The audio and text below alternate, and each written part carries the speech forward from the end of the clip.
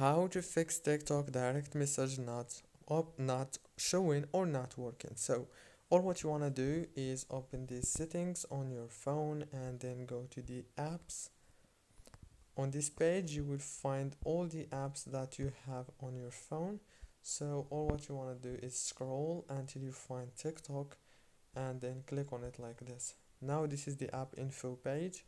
Click on the open by default option, click on open supported links in this app and choose ask every time, and then click on this option here. It's called force stop to stop running the app in the background on your phone.